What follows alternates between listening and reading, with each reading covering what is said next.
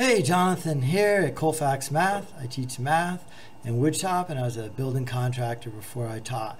Today I'm going to go over the Carpenter's Apprenticeship Math pre-exam, and my theory is I would just stop the video, try and do the one problem yourself, and then I'll do it afterwards and you could check your work.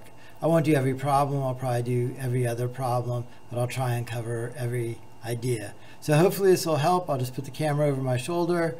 I'll give you a second to do the problems.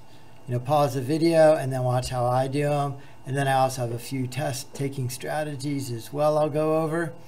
And I'll put a link to this practice exam in the description below. Okay, I hope this helps. Hopefully this will help you pass the exam and become All right, before we get started on the Carpenter Apprenticeship Math pre-test, let me just go over my 5 test taking strategies. Number 1, be prepared. Search the internet for what the test is going to look like. Is it going to be multiple choice? You have to write long answers. See if you could find some videos on the test just like this one. So there you go. You're already one step ahead. So number 1, be prepared. Number 2, arrive early to take the test. Make sure you get there early. You plan it all out. And you're able to relax before you start sitting down to take the exam. Number 3, as soon as the test starts, write down key formulas and ideas on scratch paper. So that'll really help you a lot. Oh, misspelled there. So if you knew that circumference is equal to 2 pi r, write that down on your scratch paper as soon as the test starts. And that way when you get to a problem that requires something like that, you might forget it and you'll go right back to your reference note and you'll be able to see it right there and refer to it and not make a mistake.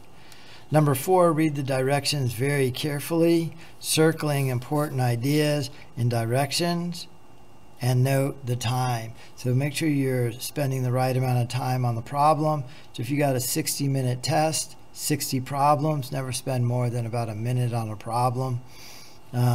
Just because the hardest problem on there is the same weight as the easiest problem on there. So you don't want to miss a bunch of easy problems because you run out of time, because you spend so much time on a hard problem you might not get anyway.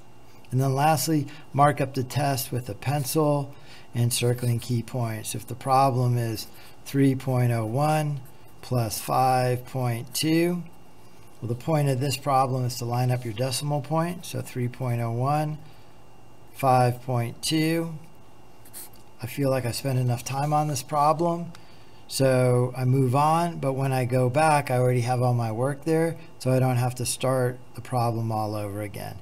So that's my number 5 point. Mark up the test with your pencil, show all your work in an organized fashion, so if you go back to it you don't have to start all over again, and it's also easy to check your work.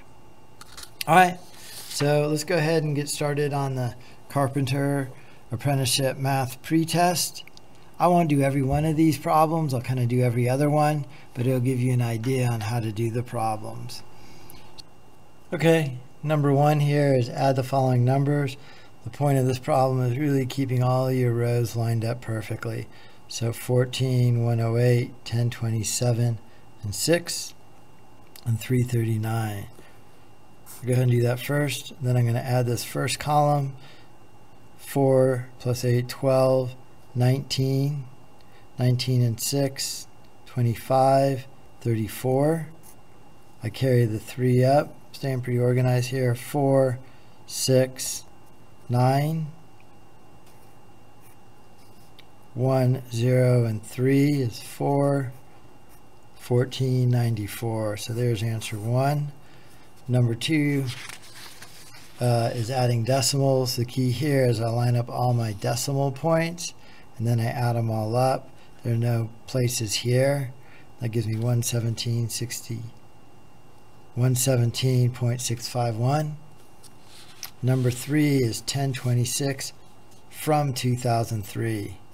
So I have 2003 minus 1026. Forgot my pauses. So 3 minus 6, I can't do that, so I got to borrow from here. There's nothing to borrow from. So I got to borrow from here, nothing to borrow from. So I got to borrow 1,000. So I borrow 1,000 from here. This 2 becomes a 1. this 0 becomes a 10. So 10 hundred is the equivalent of 1,000. Then from this 10, I borrow 1. That makes it a 9. That gives me a 10 here. Now I'm able to borrow 1 from here. That makes this a 9 and a 13. So what I'm saying is 1,990 and 13 is equal to 2003. Now I could do 13 minus 6 to give me 7. 9 minus 2, 7. 9 minus 0, 9. 1 minus 1, 0. So I'm saying 977 plus 1026 is 2003. Number 4, again, is a decimal. I'll skip this one, but line up the decimal point and subtract. And again, you're going to have to borrow from here. Number 5, 43 times 7. You do 7 times 3, 21, carry the 2. 7 times 4, 28, plus that 2 to get 3301. Okay, so that's that first page. Let's move on to the next page. Multiply 1137 by 56. You would do that kind of the same way. Okay, I think I'll skip that one. Move on to number 7. If you see how I do 7, 6 will make sense. So 7 is multiply 11.007 by 108.2. So with multiplication and division of decimals, I do not line the decimal points up. I keep track of it. My final answer is going to be 1, 2, 3, 4 points in. Okay, so I'm going to do this like a long division. So I do 2 times this whole thing. Then I bump over 1, 8 times that whole thing. Bump over 1, 0 times that whole thing, bump over 1. So it's really important to stay pretty orderly, that your columns are lined up. So 2 times 7 is 14. Carry the 1. 2 times 0 is 0. Plus 1 is 1. 2 times 0. 2 times 1. 2 times 1. I move over on my next one down. So now I'm going to do 8 times that whole thing. 8 times 7 is 56. I'm going to put the 5 up here. 8 times 0 is 0 plus 5. 8 times 0. 8 times 1. 8 times 1. I'm going to put that 0. 0 times anything. These are all zeros. And now I'm finally at the 1. So now I'm going to do 1 times 7. 1 times 0. You can tell I'm pretty organized here. 1 times 0. 1 times 1. 1 times 1. I'm going to add all these up to get 4, 7, 0 and 5, 9, 10. So there's 10, carry the 1, 9, a 1 and a 1. Like I was saying, I count over how many decimal places the total is, so it's over 1, 2, 3, 4. So I start here, I go 1, 2, 3, 4, and that's my answer right there. See if that even makes sense. 108 times 10 would be like 1,000, and I'm in the 1,000 range, so I could see it makes sense. All right, let's see here. I'm going to do another one, a division one here. I'll do this 1064 by 8. So this is this problem. You know, pause it, do it yourself first. 1064 divided by 8. 1064 divided by 8. So 8 goes into 10 one time. 10 minus 8 is 2. Bring down the 6. 8 goes into 26 3 times to give you 24. 26 minus 24, 2. Bring down the 4. 8 goes into 24. 8 goes into 24 3 times. See if that makes sense. What I'm saying is 1,064 divided by 8 is 133.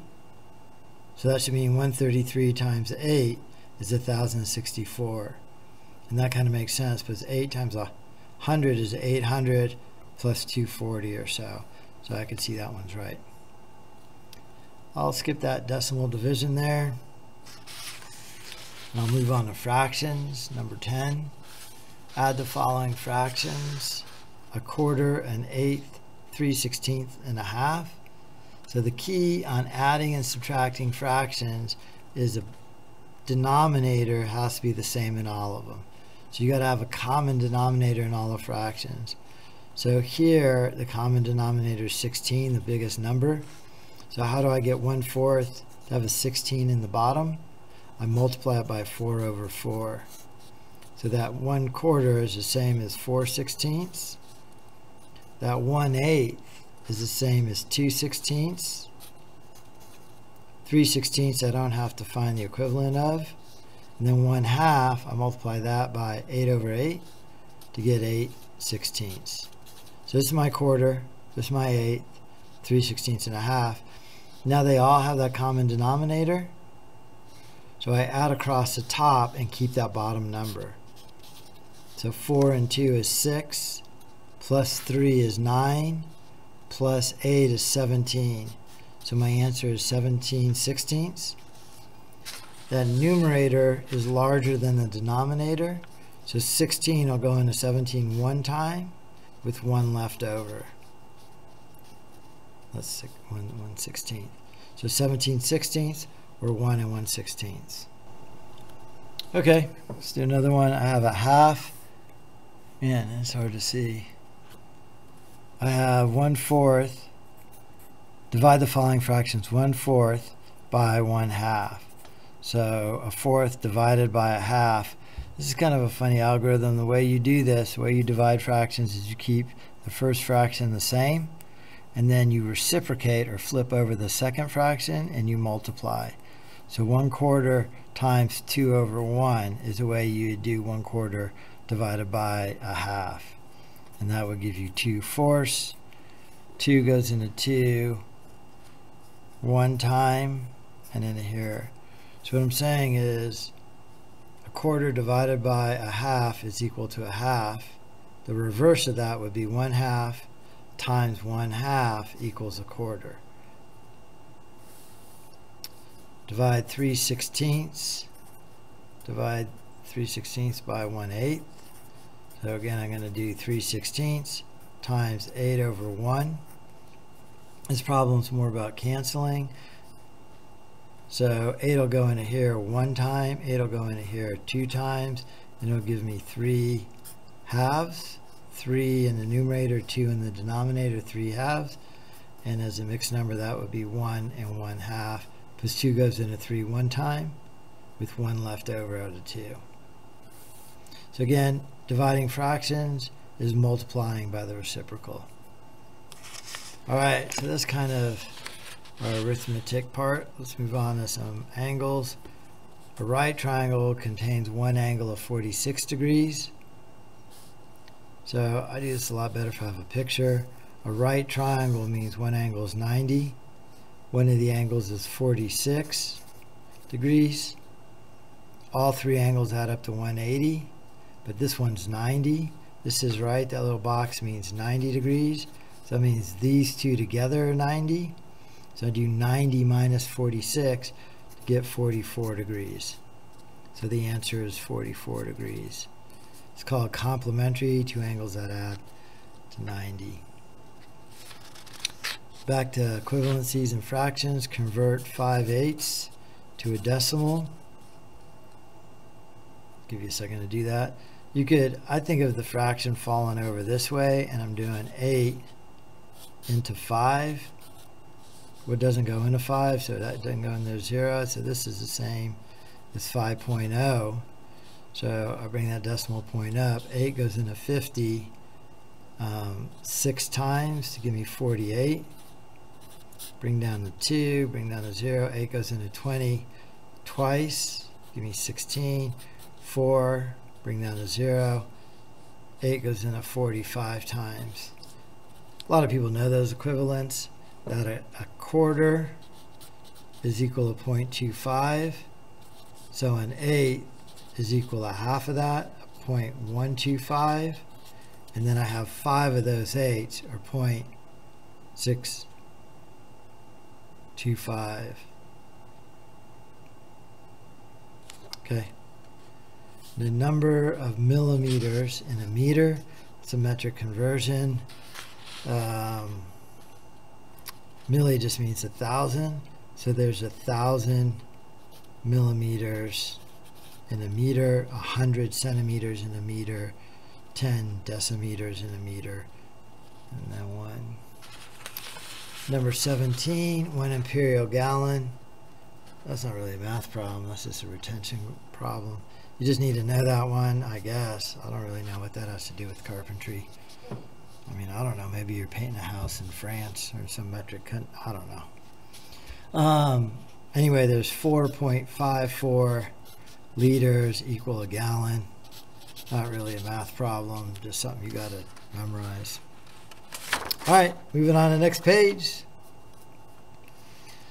Carpenter cuts 3 pieces from a 12-foot length of 2x6. The length of the pieces are 33 3/8, 56 5/8, 39 7/8. So I haven't even really started on this problem. I'm just writing out what I have. What is left over from the full length? The saw kerf is an 1/8. So I guess I'm starting with 12. I cut that piece, and that's going to also be an 1/8 more. So 33, I'm going to change that to 4/8 to include that kerf width. Then I cut my next piece, it's 56 5/8. I'm going to change it to the 6/8. And I'm not going to reduce that 6/8 because I'm going to be adding these fractions up anyway. And then I cut this piece at 39 7/8, which is going to make this 39 8/8. Right, 39 8/8 is 1, so that's just going to be 40. Okay, so I have my saw kerf in there. Let me add these up. 4/8 and 6/8 is 10/8. I'm going to reduce that fraction in a minute. Grab a sharper pencil. And add these numbers up. 3 and 6 is 9. 3 and 5 is 8. 12. So I got 129 and 10/8. 10/8 is a whole inch. So that's going to be 130 and 2/8.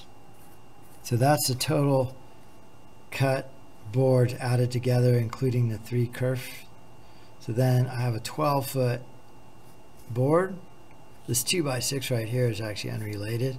So I have a 12-foot board. This is inches. 12 times 12 is 144 inches. Minus 130 and 130. 2/8 is a quarter inch. So now I got to subtract this from this. I'm actually going to borrow 1 inch here. So I'm going to borrow one of these inches. This is now going to be 143 inches and 4/4 of a quarter. Right, so 4/4 gives me the 144. So 4/4 minus 1/4 is 3/4. 143 minus 130 is 13. So my answer is 13 3/4 of an inch.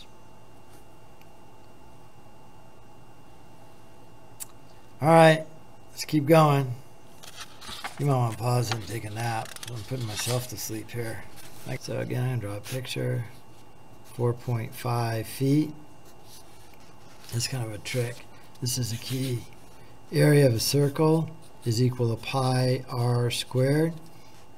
I don't have radius. I have diameter, so I got to cut that in half. So this is equal to 2.25. Right, now that I have that radius, my area is equal to pi 2.25 squared. I got to do exponents before multiplication. So I take that number, I multiply by itself, multiply it by pi, and that gives me my area. All right, let's Let's keep going. What's the area of a right triangle having a base of 3 feet? Again, I got to draw a picture. 3 feet and a height of 4 feet. Make sure I keep my units in there. Area of a right triangle. So area of a triangle is base times height divided by 2, or 12 divided by 2, 6 square feet. All right. Surface area of a box. Surface area of a box is going to be all 6 faces added together. So I'm going to do 36 times 78. That'll be this face. And then I have 2 of those. And then if this is 78, this is 78. These are all inches. So then this face is 36 times 78. And then I got 2 of them times 2. And then this top here is 78 times 78 times the top and the bottom times 2. And then I take those numbers. I forgot we're in the calculator department now. All right, so it was, if we go back here to the first page, do not use calculator for 1 through 13. All right, so I'm going to go 36 times 78 times 2, 5616. 36 times 78 times 2, 5616. 78 times 78 times 2, 12,168. Then I'm going to add all 3 of those together. So I'm going to take that number. So it takes my previous answer plus 5616 plus 5616 gives me 23,400. Answer in square inches. These are all inches squared. That's my answer there. All right. Calculate the volume. That's actually how much stuff can actually go in that thing. Again, I don't know if you can read this, but diameter is 1.3 meters. So I do 1.3 divided by 2. So my radius is 0.65 meters. I gotta find the area of that circle. Area is pi r squared. So the area of this base is pi times 0.65 squared. So over here on my calculator, I'm going to go 0.65 times 0.65 equals times pi.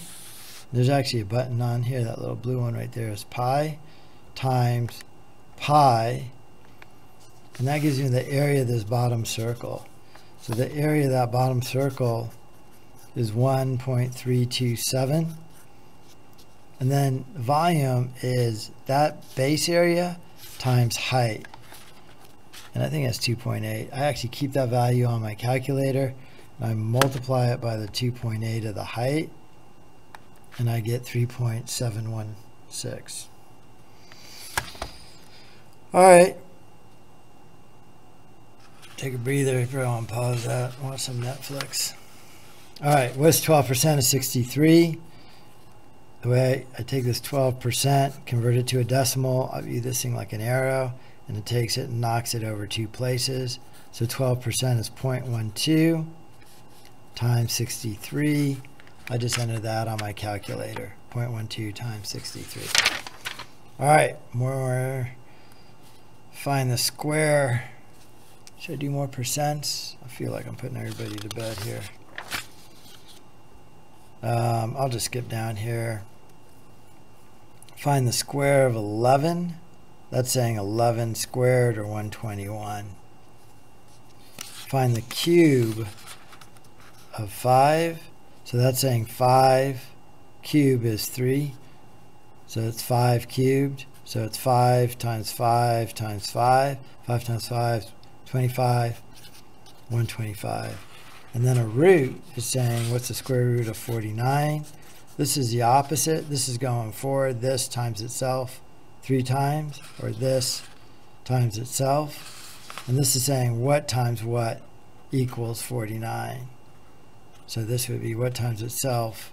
It's 49. That'd be a 7. All right, finally our last page. Find the cube root of 216.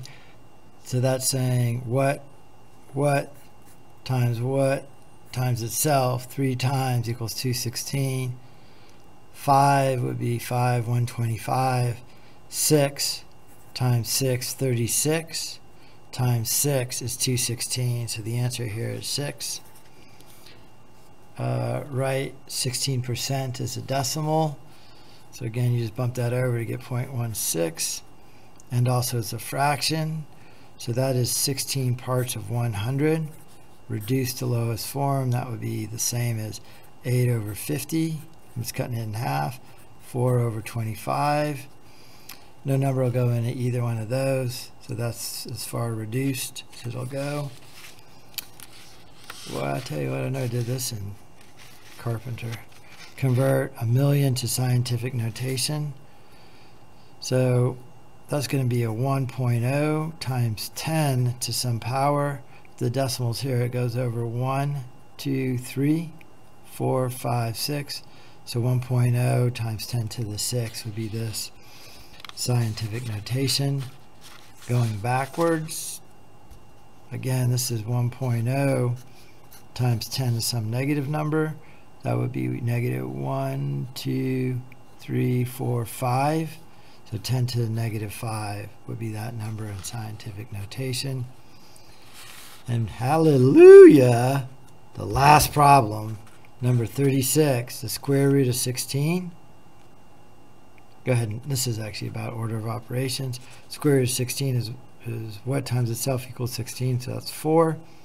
Plus, I got to do my parentheses first, 9 plus 16, 25 squared. 25 squared is 625. 4 plus 625 is 629. And that's it. That's it. I mean, hopefully that was a good review and that helped you. Hopefully this camera worked okay. I hope that helped you. So thank you for watching. I'd like to hear your comments below. Again, this test is, there's a link to this test, and then there's a key at the end as well. So, all right, that's a Carpenter Apprenticeship Math pretest. Good luck. Go slow. Don't make careless mistakes. Just like building a house.